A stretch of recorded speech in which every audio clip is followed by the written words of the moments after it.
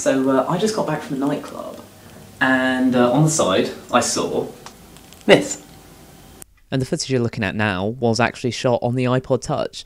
I'll be honest, it's not great, but I'd like to see what this camera can do in, you know, better circumstances. So maybe I'll do that in the future. If anyone was wondering, this is how the front camera fares. It's not great, Chief. So realistically, it's absolutely terrible. The footage is grainy, there's no dynamic range, the white balance is atrocious, there is no detail. Even though it's 720p, there is absolutely no detail because of the fixed focus lens. An interesting thing about the iPod Touch is no autofocus. There is one set focal distance and that is it.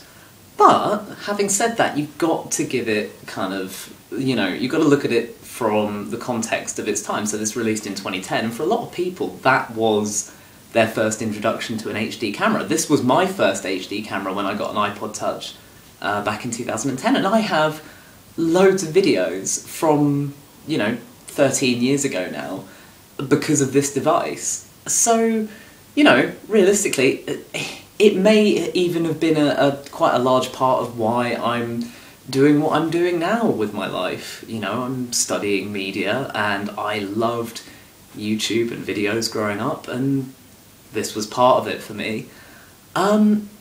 And, you know, another thing was that, relatively speaking, it was cheap. I mean, it was, you know, I think it launched for £169. I'll correct that later if that wasn't the right number. So for a lot of people, it was a good way to get into HD video. Again, most mobile phones shot in 144p if you were lucky. Maybe if you had an iPhone 3GS, it was, you know, 480p. And to be fair, the iPhone 3GS probably has better video than this. In fact, I know it does. At least it has, you know, better colour reproduction, autofocus.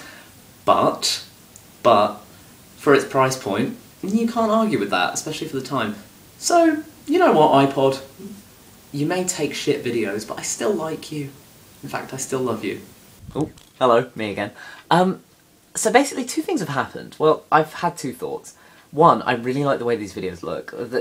It's sort of nostalgic to me, looking at, you know, the colours and the grain and everything else. And the second thing is that I haven't really been very fair to this. I'm going to be honest, I filmed this video completely on a spur of the moment kind of thought. So what I'm going to do is make a part 2, and if nobody watches it, that's fine.